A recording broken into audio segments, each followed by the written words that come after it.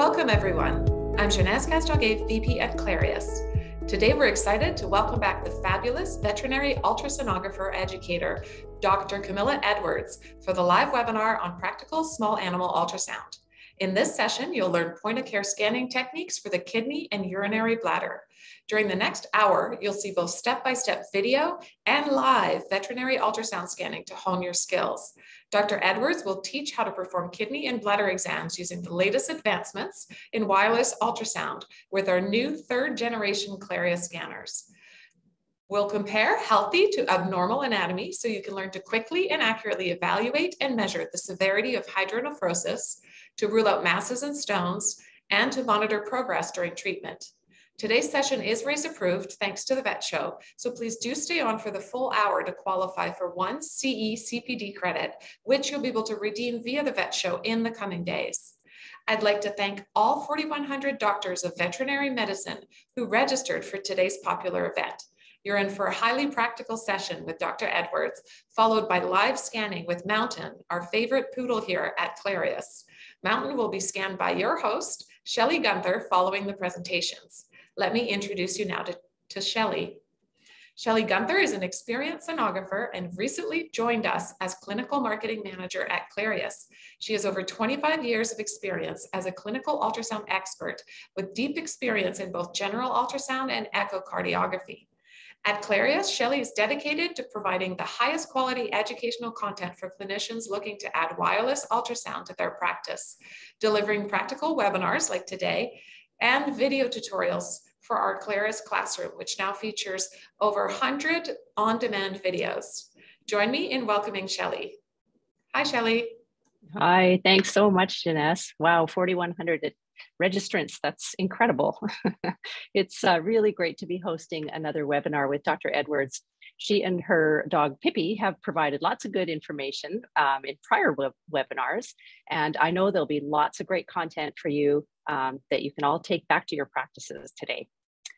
Now, we've covered other veterinary topics in ultrasound, but it seems that thanks to passionate ultrasound experts like Dr. Edwards, the possibilities are really endless. Today, the focus is going to be on the canine urinary system. With improved resolution of smaller ultrasound systems, as well as specialized veterinary scanners and presets, the kidneys and the bladder can easily be visualized in small animals, and abnormalities can be picked up more often thanks to ultrasound. There's more information becoming available in the literature. I like this paper, which was written by a fellow sonographer who specializes in veterinary ultrasound. She describes how ultrasound has become an essential imaging modality in veterinary medicine, particularly in small animals. And we certainly see this expanding as the experience of ultrasound users increases. Ultrasound is fast, non-invasive, and can really add valuable information to aid in diagnostics and treatment. And pertinent to our webinar today, this literature review looks at how ultrasound examination has become the key element in the workup of patients with urinary signs because of its ability to easily assess the kidneys and the urinary bladder, and the ease of assessment in the hands of ultrasonographers that have even just a little bit more experience. And this review is actually from 2018. So I'm going to assume that with more vets using ultrasound in recent years and gaining more experience, that we'll continue to see ultrasound being used more routinely, and there'll be more articles written. And finally, this article describes how valuable POCUS can be in emergency situations for both diagnosis and tracking in an unstable azotemic patient. POCUS exam can help direct the investigations specific to the signs and symptoms and expedite the diagnoses for this and many other conditions. The kidneys can be a source of many abnormalities, both congenital and acquired, acute and chronic. Abnormalities of the kidneys and ureters are commonly seen when the urinary bladder abnormalities are present. The urinary bladder is easily visible with ultrasound, particularly when the bladder is a little distended. And in some cases, the prostate and the urethra can be visualized and evaluated. Dr. Edwards will demonstrate her systematic approach to examine the urinary system, and this will include how to locate the kidneys and bladder and what to look for in assessing their ultrasound appearance. And in contrast to that, she'll be showing us some pathological conditions so that we are better equipped to know what to look for. So before we jump into the meat of the webinar here, we're interested to know if you don't already use ultrasound in your practice, why is that? Is it because ultrasound equipment's more expensive? Is it because it's difficult to perform? Is it the lack of ultrasound experience and therefore the lack of confidence in your diagnosis? Or even just image assessment? Is it because there's a lack of training options, or you don't think you need ultrasound in your practice at all? So we'll just wait a couple of minutes for the poll to come in here. Okay. So we don't have sonography experience in-house. Well, that's good. When I have to say that, that just comes with practice. And, we're really sure and we hope that the information in this webinar will help you to realize that ultrasound of the kidneys and bladder is extremely useful and doable. And with some instruction and practice, perhaps something that you'll be adding to your practice. So I can't think of anyone better to bring us today's topic than Camilla Edwards, who we're happy to have back. Dr. Edwards graduated from KVL in Denmark in 2006. And she worked in general practice and emergency critical care in the UK. She achieved a certificate in advanced veterinary practice in 2018, and she started her company, First Opinion Veterinary Ultrasound, in 2018, where she scans for general practice in the UK, reviews ultrasound machines, teaches ultrasound, and runs a very active Facebook community with over 2,000 vets interested in ultrasound. Dr. Camilla, we're going to hand it over to you now for the webinar. Thanks very much, Shelley, for that warm welcome. I'm really pleased to be back talking with you guys again. So today we're going to talk about kidneys and bladder. Just have to declare my conflict of interest. I'm receiving an honorarium for this webinar, and I receive a flat commission for any ultrasound machine sold through my website, and that includes the Clarius machine. So what are we going to learn in this webinar? We're going to look at what the indications are for scanning the kidney and the bladder in our dogs and cats specifically. How to find the left kidney, the right kidney, there's slightly different techniques, and how to look at the bladder. And we really want to be sure that we've scanned the entire organ. So I'm going to show you a systematic approach to scanning all of those. And then we're going to look at a bit of pathology in a few cases that we'll see. We are assuming a little bit of ultrasound knowledge, some basic knowledge about ultrasound machine setup and your basic anatomy. So we'll start with the kidneys. The indications for scanning the kidneys include any changes in urination. So changes in frequency of urination, changes in behavior around urination, or changes in its appearance. So if we have pyuria or hematuria or proteinuria as well, if those are showing up on urinalysis. Any raised blood values around the kidneys, so urea and creatinine, for example, if they're raised.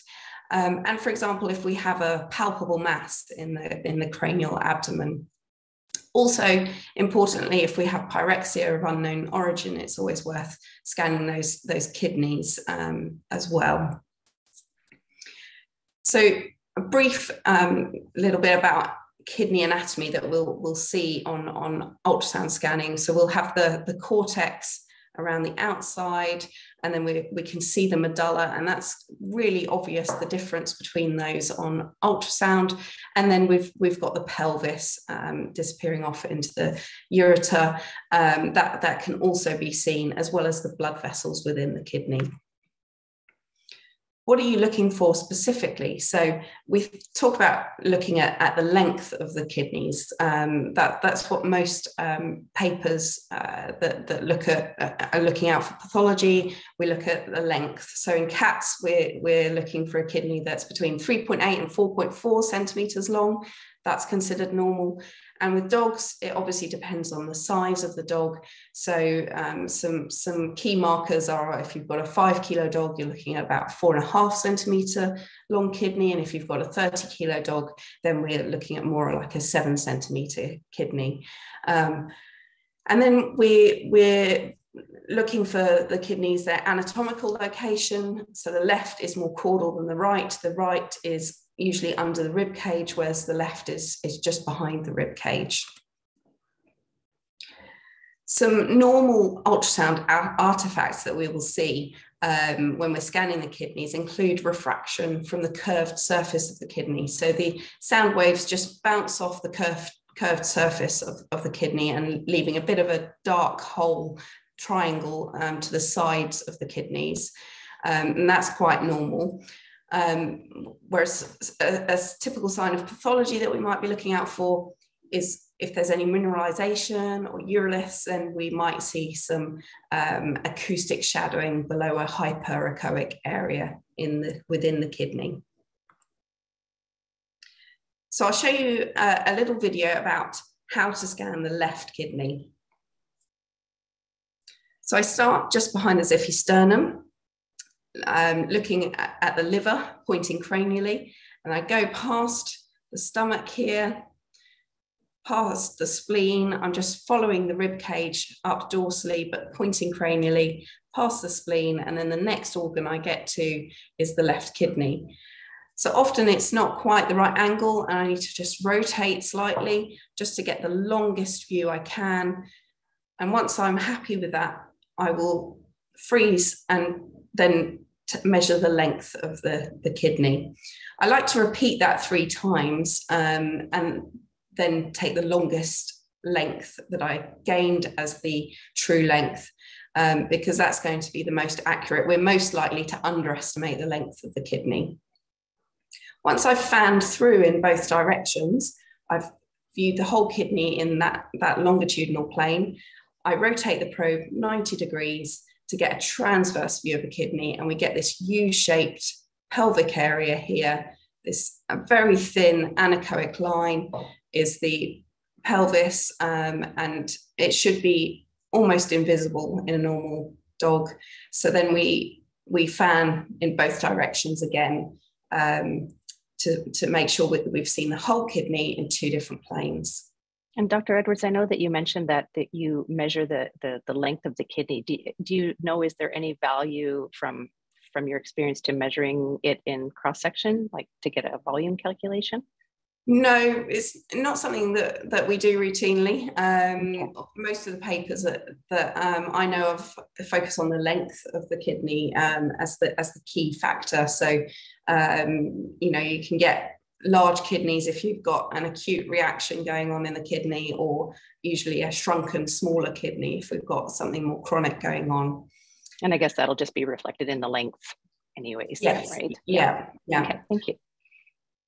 So just to recap, looking at the left kidney, we had Pippi in right lateral recumbency, and we followed the costal arch from the xiphisternum past the liver, stomach and spleen, and then we get to the left kidney.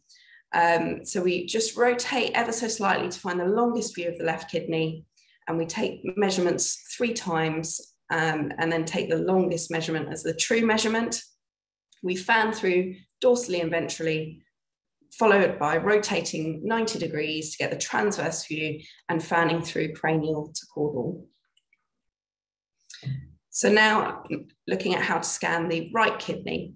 Again, we're going from the xiphisternum, but this time we're in left lateral recumbency. And we are also pointing cranially, following that costal arch all the way up to the most dorsal aspect. And this time we're aiming a little bit even more cranial, so right under the rib cage.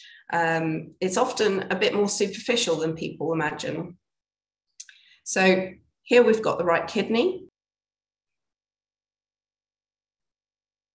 Again, we take 3 measurements to try and get the most accurate measurement we can of the kidney, taking the longest one as the true measurement. And we fan through in both directions. So we've seen it in the longitudinal plane, then we rotate the probe 90 degrees to get the transverse view before fanning through again in 2 directions. That one definitely looks a little more challenging. Do you ever go from in between the ribs? You can go from in between the ribs. Obviously, rib shadows can cause a problem there because you might not be able to see the full length of the kidney because the rib shadows may be blocking that. So yes, that's definitely an option, and particularly in dogs that are very deep chested, where a lot of the abdominal organs are much more further cranial, then that sometimes can become a necessity to do it between the ribs. So to see the right kidney, we have Pippi lying in left lateral recumbency. We follow the costal arch to the lumbar musculature, and remember to look further cranially than you did with the left kidney. We just rotate slightly to get the longest view of the left kidney, take 3 measurements as before, and then fan through dorsally and ventrally before rotating the probe 90 degrees and fanning through cranially and caudally. So here are some normal ultrasound images of the kidney. So we've got the kidney here. We've got the cortex, which is hyperechoic, compared to the medulla, which is much darker, hypoechoic in comparison. And then we've got the transverse view here. And here in the transverse view, we get a nice image of the sort of U-shaped pelvis here. And we've got this very thin black line. And if, for example, the ureter is blocked, this will develop into a larger black area full of fluid, and we'll end up getting hydronephrosis that will end up taking over the whole kidney if there's a severe blockage in the ureter. So things we're looking out for pathology-wise, we're looking out for nephrolithiasis. So as with any mineralized structure, we'll get a hyperechoic area with an acoustic shadow below it. As I mentioned before, hydronephrosis. So if that pelvis is increased in size, then we've got to look out for a blockage further down the urinary tract. We're looking for renal parenchymal disease. So is there anything odd about the parenchyma? Is the echogenicity as we'd expect it? Are there focal areas where there's changes? We see renal cysts quite often. Sometimes it can involve the whole kidney and it may be quite significant, but often we'll see the odd individual cyst, and these are often incidental findings and don't have much implication for the animal's health. Renal infarcts, we'll talk about a little bit later. And renal neoplasia is also something that we see fairly commonly as well. So we'll move on to the bladder. So indications for scanning the bladder are much the same as for the kidneys.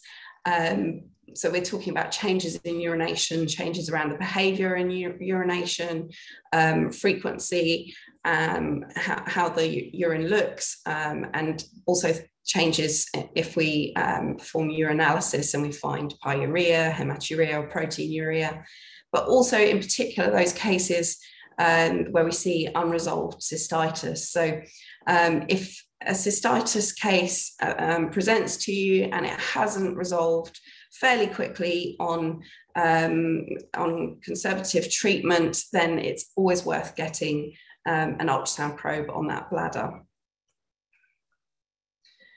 The artifacts we might see around the urinary bladder that are normal include refraction from the curved surface of the bladder wall.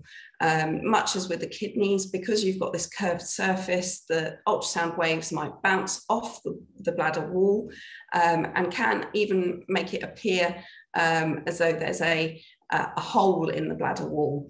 So that's quite a common thing that people will see and think that the bladder is ruptured.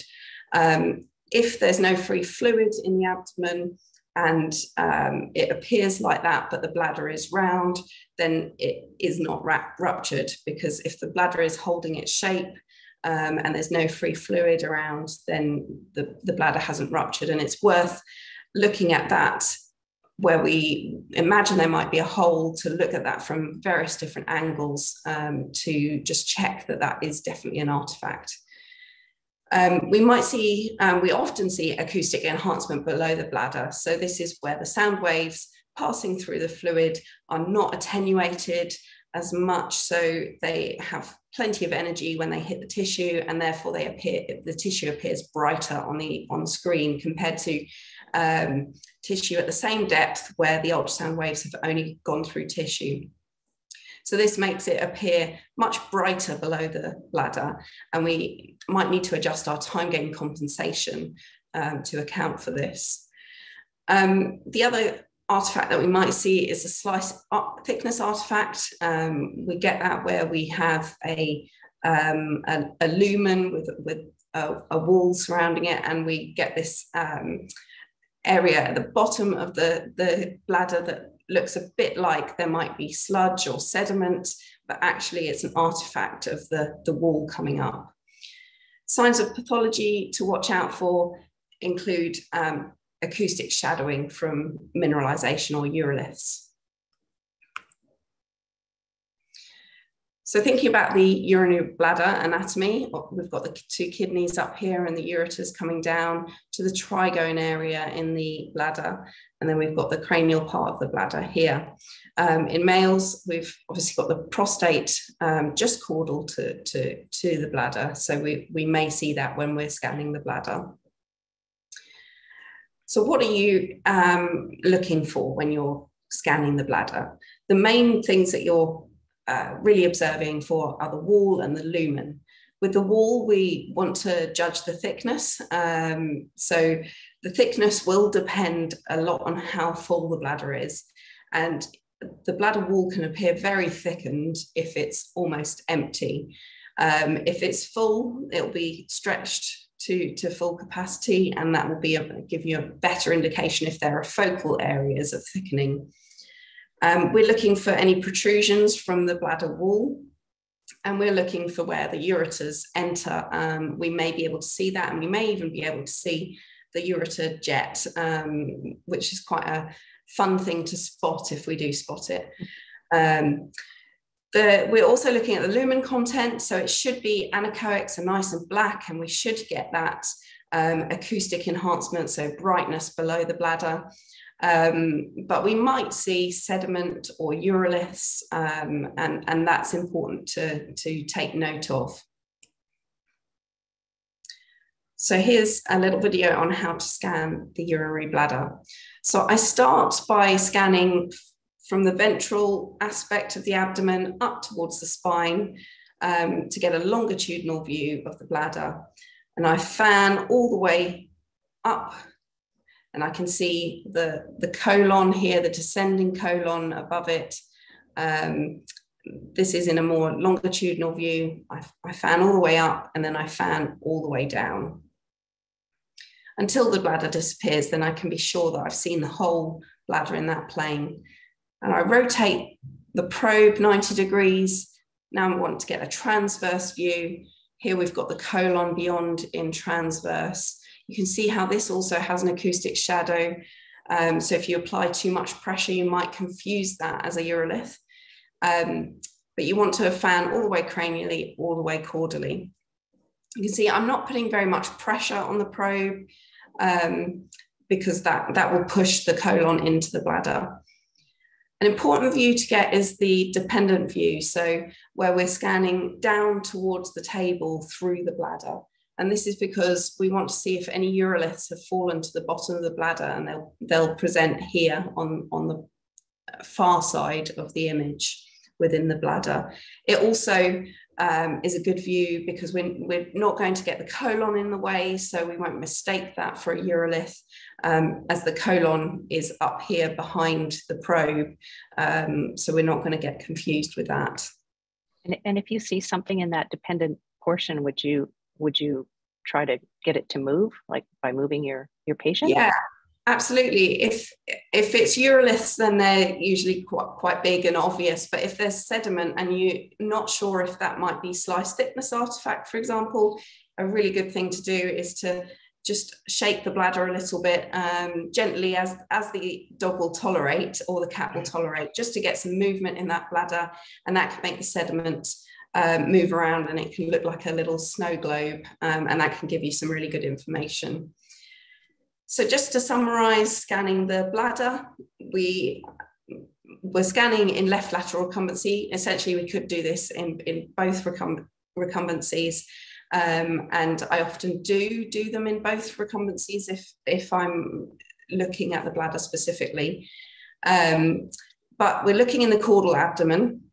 If you can't find the bladder, it's probably more caudal than you're imagining, because it may be because the bladder's empty and it's just moving up into the pelvic area. So look more caudally if you can't find it.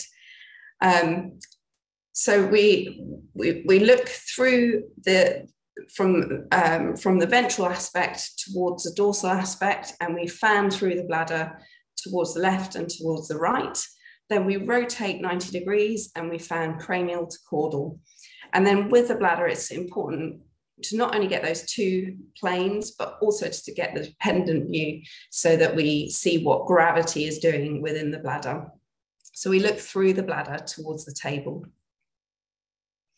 So here we've got some normal images of the bladder. So on the left here, we've got a normal bladder with a thin wall. So that's looking very normal. And here we've got a moving image. We've got the colon coming into view just here, a bit of a longitudinal view of the colon. And we're just fanning through the bladder. There's no content in the bladder. It's all anechoic fluid, so there's no sediment or uroliths to see. And the wall is nice and thin. So the common pitfalls that we see with the bladder include mistaking slice thickness artifact for a mass. That's where we might have done, as you said, Shelley, got the bladder to move to try and see if that is sediment, to get it to move. It's not moving. The thing to do is to try and view this from multiple angles. If it's truly thickened wall, it's not going to move, and you'll be able to see it from different angles. If it's artifact, it will always be moving away from the probe. The other thing is mistaking the colon for a urolith. You could see how the colon presented with quite hyperechoic with acoustic shadow beneath. And particularly if you put a bit of pressure on the bladder, that can sort of push it up towards the colon, and the bladder can sort of move around the colon, and it can make it appear as though there is a urolith. So it's really important to understand that uroliths will fall. They'll be gravity dependent. They will fall to the side, and the colon won't do that. It's in quite fixed position. So just be aware of where you're scanning for that. Yeah, that colon was incredibly bright, and I could totally see how that would mimic a big urolith there. So yeah, something to watch for. Yeah, absolutely. So pathology that we're looking out for in the bladder, uroliths and sediment, but blood clots as well. Blood clots is a common thing we'll see, and we don't want to mistake for soft tissue. So blood clots will often be free. Sometimes they do adhere a bit to the bladder wall, but often they'll be free and fall like the uroliths to the dependent side. And also putting colour Doppler on can be really useful, because if it's a soft tissue protrusion, then it will usually have some blood flow within it, whereas a blood clot won't have any blood flow within it. And neoplasia is another common thing we're seeing. So moving on to some cases, excuse me. The first case we'll look at is Chewy. Chewy's a 7-year-old male-neutered Brussels Griffon. He had a history of hematuria, not resolving, nothing coming up on bacterial culture. but had found some calcium oxalate crystals in urinalysis. So this is a little video of what I found on scanning. The left kidney appeared normal, as did the right kidney. So we've got normal cortex and medulla here, measuring normal lengths. But when we got to the bladder, we came across this hyperechoic structure with acoustic shadow beneath it. We also, in the cranial abdomen, found this protruding structure that didn't have an acoustic shadow beneath it. So just here. It's got more of an appearance of soft tissue, but we found that it didn't have any flow within it, and it did appear to be fairly mobile as well. So we're assuming that this is a blood clot.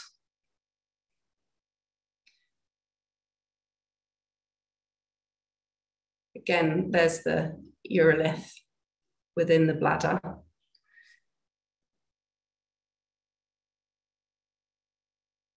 With its acoustic shadow beneath it. So we've got very hyperechoic and then this acoustic shadow beneath it.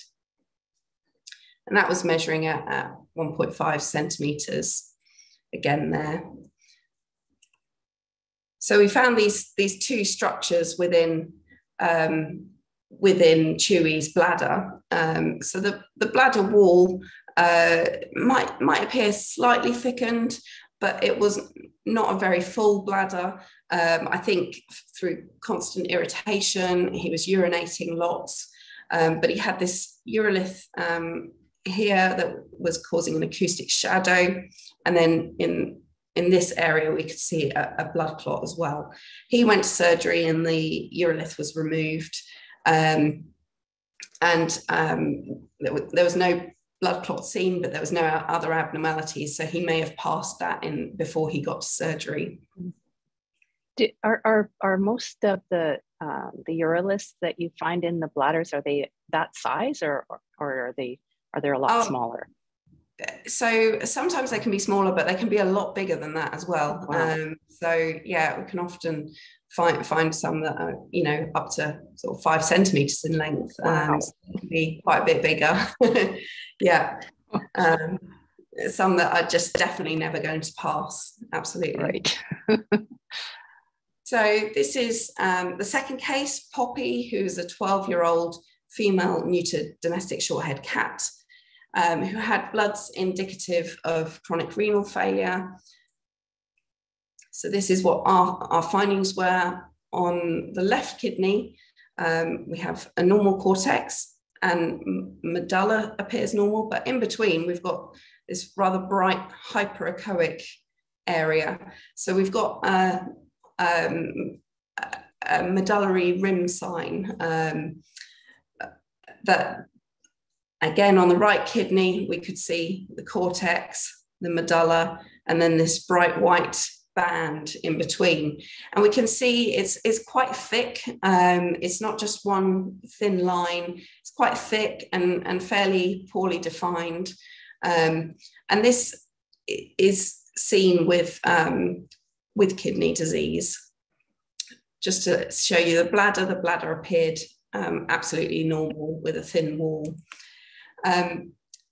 So what we had is a corticomedullary rim sign. There's a recent paper out that shows the thicker the band or the rim sign is, and the less well defined it is, the more likely it is to be associated with kidney disease. So it's kind of a confirming that we've got kidney disease going on here, confirming what the bloods were showing as well.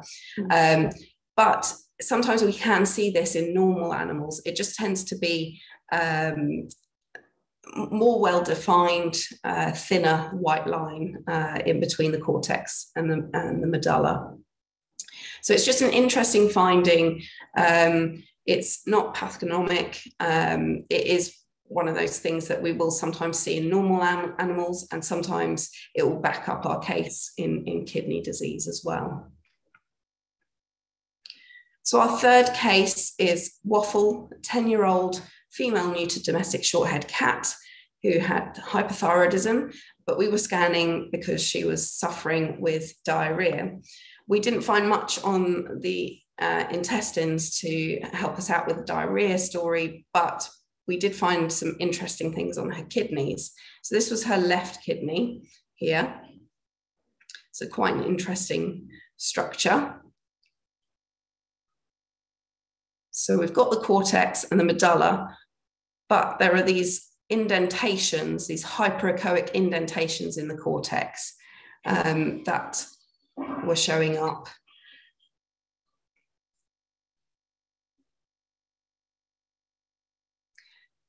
And the same was in the right kidney. So we've got the cortex out here, got the medulla in here, and then we've got these hyperechoic wedge-shaped structures that were leaving an indentation in the margins of the kidney as well. Those are quite striking. Yeah.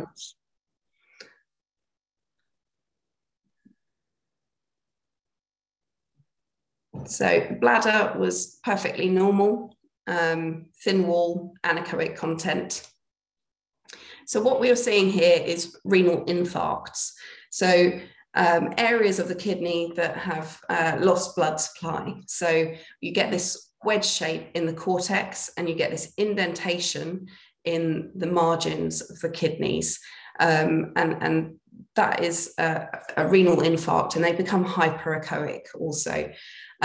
So you might see that if there's something causing hypercoagulability, and something we really need to think about, particularly because this cat has hypothyroidism, is whether we've got heart disease as well, because that makes it much more likely that we're going to throw blood clots. And the kidneys is one place where we'll see them, but more life-threateningly, we might see a saddle thrombus as well. So in these cases where we see renal infarcts, it's really important to scan the hearts as well, to check for heart disease, for HCM. So can the kidneys recover from that? Like, would they ever appear normal again? I don't think that would ever appear normal. They're really areas of kidney that have died, right. Really. They've had no oxygen for a period of time. And actually, there can be enough kidney left over that the kidneys are functioning properly, and you might not notice it on bloods or anywhere else. It's something that you would pick up really most likely on ultrasound scanning. So what are the take-home messages today? So we've talked about how to find the left kidney and the right kidney. Remember that right kidney is further cranial, it's under the rib cage, and the bladder. If we're struggling to find the bladder, it's usually because it's further caudal than you think. What artifacts might confuse you? So slice thickness artifact, you can move the bladder to see if there's any movement, any sediment there. But if you're worried about it being a tumour, make sure you've adjusted your time gain compensation so that it's not overly bright, so we're not got the gain too high, because that will confuse and make it appear like there might be a tumour, whereas it's really slice thickness artifact.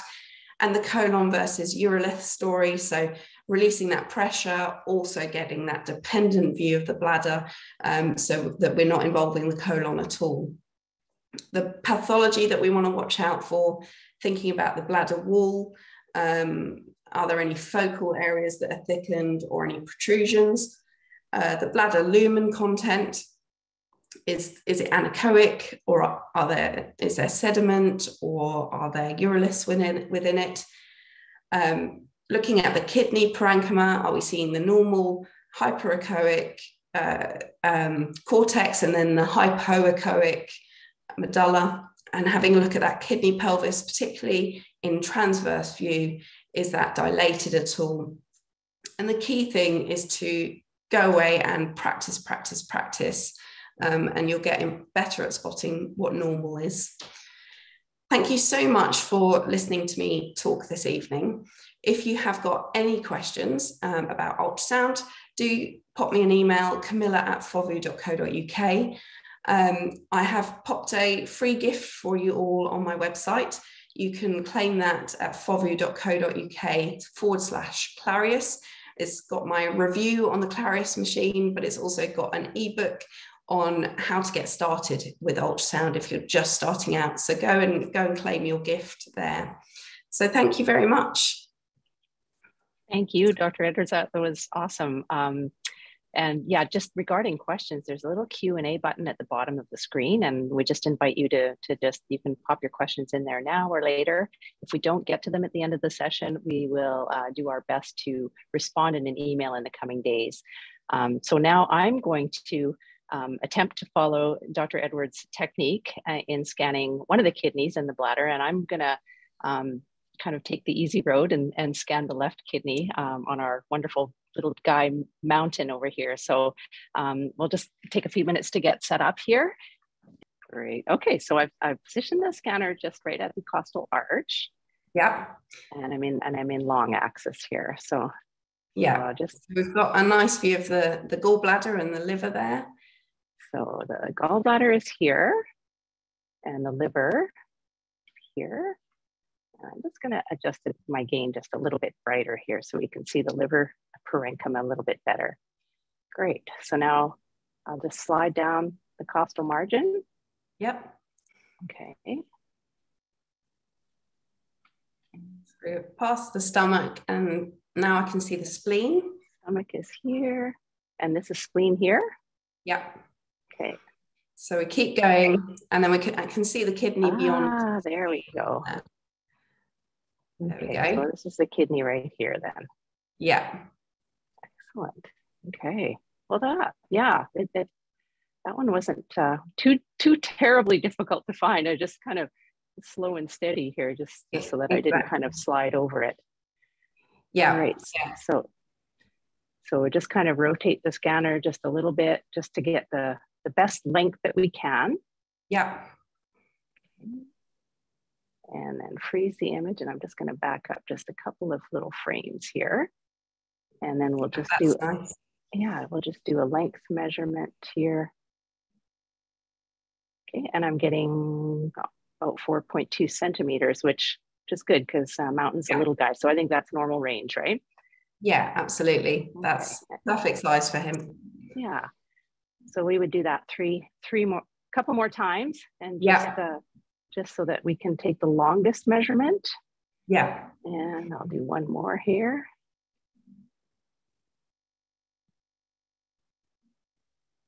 Great, we're getting the same. See if you can, I like to challenge myself to see if I can beat my previous. So. Yes, I've got exactly the same. Yeah. Well, that shows you've got it right.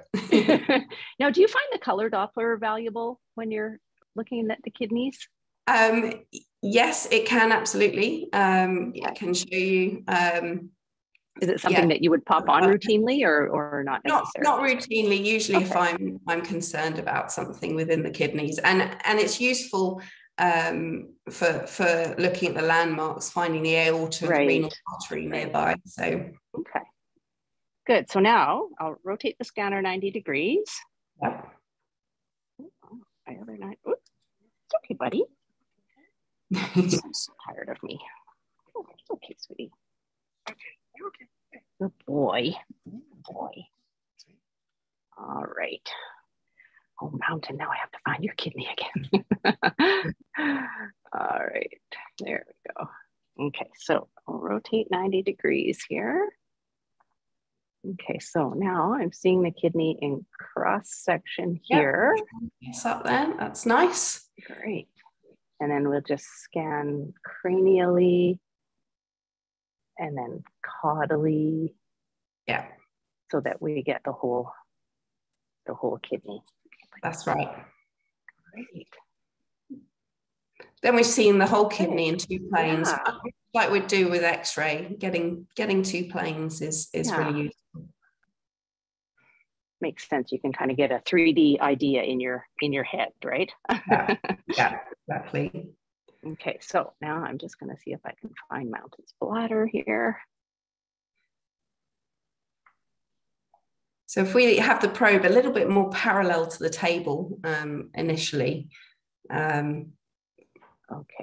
Yeah, that's it. So pointing up towards the spine. Great. Okay. Good. So I'm in long axis, so I'm just going to fan over to his left and then all the way over to the right. And is that the colon that I'm seeing there?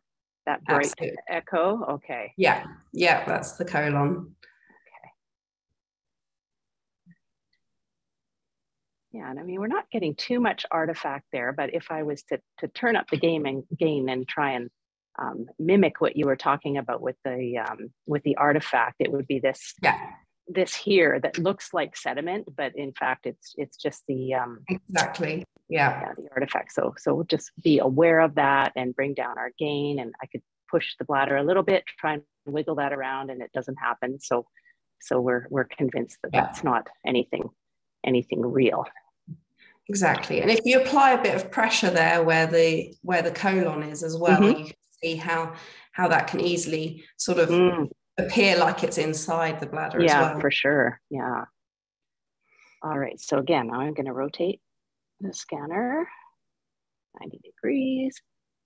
Okay. Yeah. And there that colon really looks like like something more sinister, but yeah, exactly. On close exam, it's definitely outside the bladder. Yeah. Great. So I'm just starting cranially and sweeping all the way down.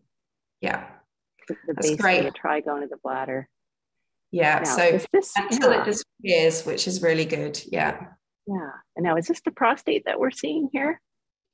It could be, possibly. Yeah. Okay. Yeah. Kind of off to the side a little bit there, but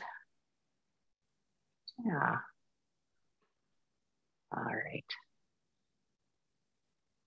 Good. So that's a pretty good exam of the bladder. And then you said sometimes you can look for urinary jets. I don't know if we'll see any. Mountain's pretty full here already, but sometimes we can see that even without color Doppler. Yes.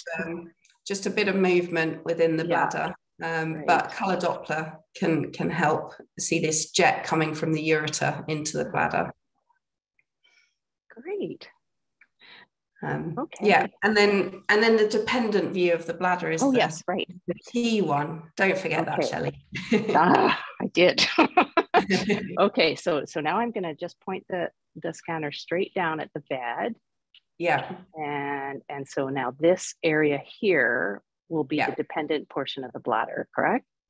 Exactly, at the bottom of the image. Yeah, right. Absolutely. And yeah, we don't see that that colon artifact anymore either. Well, over on the other side, but yeah. Excellent. So that's great. So then if I saw something there, then I would try and move it around or wiggle it around a little bit and possibly try the other recumbency position and just see if we could get anything to move, right? Absolutely. Yes. Oh, yeah. Great. Okay. Yeah.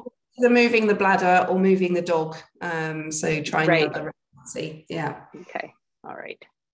Excellent. Good. Thank you, Mountain. That was really awesome. I'll leave that for you. Great. So, as you can see, I'm not a vet ultrasound tech, but if you kind of know what to look for and you have your landmarks and just kind of take your time systematically and go through the techniques that Dr. Edwards has mentioned, it's not that difficult. But yeah, like she said, just practice, and pattern recognition, and it will get much easier. So how can POCUS help your veterinary practice?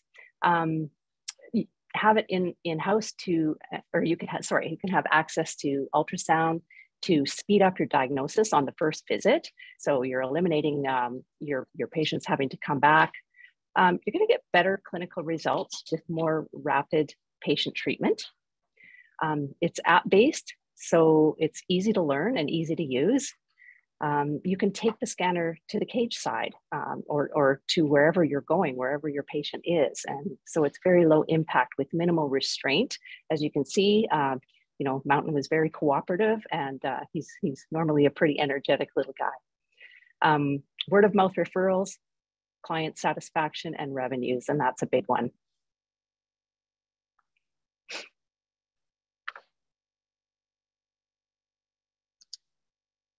So just before I kind of close off here, I'll just read you a little quote from Dr. Lori Keeler. We purchased the Clarius ultrasound because it was the most economical and the easiest to use. You don't have to fiddle with a whole lot of settings. You just turn it on and you start your ultrasound. And we have specific scanners for veterinary medicine, as well as very specific presets. So there isn't a lot of adjusting. You just I like to call it very plunkable. You start scanning and away you go. So now I'd like to just hand it back to Janess. Thank you so much, Shelley, for that live demonstration. So much fun using our 3rd generation Clarius C7 vet wireless ultrasound scanner. And a big thank you to Dr. Edwards for sharing your best practices with us today. And of course, thank you to Mountain and his human Julian for the live demonstration. Before we begin our live Q&A, so please do enter your questions using the questions icon. We do have a question for you first though. The poll is an opportunity to learn more about our new 3rd generation Clarius wireless ultrasound scanners for your veterinary practice. These scanners are available in select regions and available in a variety of different currencies as well. So if you'd like pricing and availability for your region, please do select this option. Again, you can select all that apply. So if you'd also like to opt to speak to one of our experts about the advantages of wireless ultrasound for your veterinary practice, please select that. If you'd like to discuss scanner features, you can select that option as well. You can book a live virtual one-on-one demo with our experts to see the new Clarius HD3 in action and have it be more of an interactive demo where you ask questions and we can look at specific things with one of our clinical experts. And we can also send you more video tutorials like the ones that were highlighted in today's session. So please go ahead and select as many options as you wish. While you do that, I'll take a minute to tell you about our newly released HD3 version of our Clarius Vet scanners for the highest definition wireless ultrasound imaging to speed diagnosis for small, medium, and large animals. Our C7 HD3 micro convex vet scanner, which you saw in action today, is specifically designed for clearer clinical imaging for small and medium animals like cats and dogs. We also have our C3 convex vet for larger animals and the L7 linear vet for equine MSK. Now 30% smaller and lighter, more affordable with an enclosed battery, our 3rd generation family of vet scanners are available in select regions and deliver several advantages. Clarius HD3 is unrivaled for high resolution imaging and handheld ultrasound with dedicated animal presets. Clarius shows you the fine details you need to investigate an area of concern, perform a fast exam, or make a confident diagnosis at your patient's first visit to expedite the right treatment plan. Each scanner is designed with 8 beamformers, not 1, but 8 beamformers and 192 elements that deliver the image quality and speed only found in traditional systems, but at a fraction of the cost. Artificial intelligence replaces complex knobs and buttons, making our scanners fast and easy to learn and use. Clarius is also wireless with 0 footprint for high portability to scan animals where they are, from the vet clinic to their homes. You get free movement with no more wires getting in the way or startling the animals, also making the scanners easier and faster to clean and disinfect. Only Clarius delivers scanners with an ecosystem that includes a free app for your iOS or Android devices with free updates. Available with our new membership, Clarius Cloud is available to capture and manage unlimited exams from anywhere. Your membership includes in-app Clarius classroom videos with experts and onboarding with Clarius clinicians to build your ultrasound scanning skills. And Clarius Live delivers one-click telemedicine if you'd like to share live scanning with a colleague for a second opinion. The new advanced veterinary package offers more flexibility for users who need additional and advanced workflows for various animal examinations, for example, to access finely tuned presets categorized by application and anatomy. For clinicians who prefer a one-time purchase over a membership, the advanced veterinary package is available as an add-on purchase as well as being included in the membership. With increased ultrasound billings, you'll see a rapid return on your Clarius HD3 vet scanner, which is ultra affordable. I'll let you take 2 more seconds here to close the poll out and select any more options that you like. 2, 1. Thank you for participating. We'll get back to you in the coming week. Let's now begin our live Q&A. Please use the Q&A icon in the menu bar to ask your questions for Dr. Edwards. And because it's a common question, I do want to let everyone know that in the coming days, we'll email you a recording of today's webinar, as well as a PDF copy of the presentation.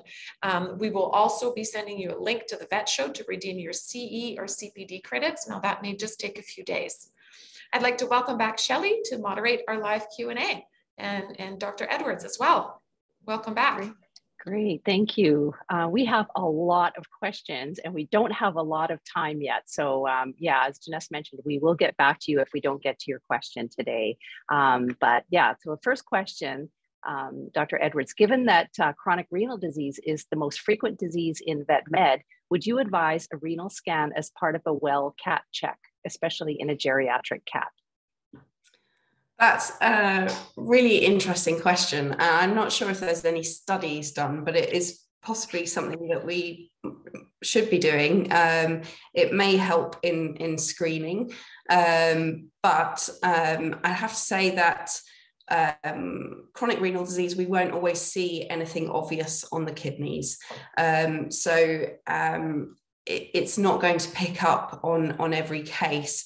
But yes, if you're picking up if you're doing a well cat check blood test in your geriatric cats and it's picking up a change in the renal values, then I would pop a scanner on those cats, certainly, to have a look at the kidneys. But as a general thing, I'm not sure we've got the evidence for that at the moment. Would you recommend for moving from scanning the kidneys to follow through and find the adrenal glands? And that's interesting because we did do a webinar with Dr. Edwards of the adrenal glands. So. Yeah. So usually in the process that I've got, I move from the left kidney onto the aorta, but I usually go caudally to the medial iliac lymph nodes first and then move cranially again to the left adrenal. And that's usually just because when I move from the kidney down to the aorta, I don't know always. Sometimes I know, I can see that I'm in the right place, but I'm not entirely sure whether I need to move caudally to find the the renal artery and the left adrenal, or cranially. So I prefer to move all the way caudally and then follow the aorta all the way cranially, so I can be sure that I haven't missed the left renal artery. Thank you. So I want to be respectful of everybody's time, and we are at the top of the hour. So thank you so much, Dr. Edwards. And yeah, like I said, if we didn't get to your questions, we will have someone from our team, myself or Dr. Edwards, follow up with you in the coming days. Thank you so much for attending. Yes, and we've had dozens and dozens of questions, so we will get back to you in the coming week. Again, you will receive a copy of the slides and webinar recording as well, so do keep an eye on your inbox. To conclude, I'd like to thank the star of our show, Dr. Camilla Edwards, and our furry supporting characters, Pippi and Mountain. A big thank you to Shelley for hosting and for the live scanning, and a big thank you to all of you for joining us today. We look forward to seeing you again in a future webinar. Thank you again, and keep scanning.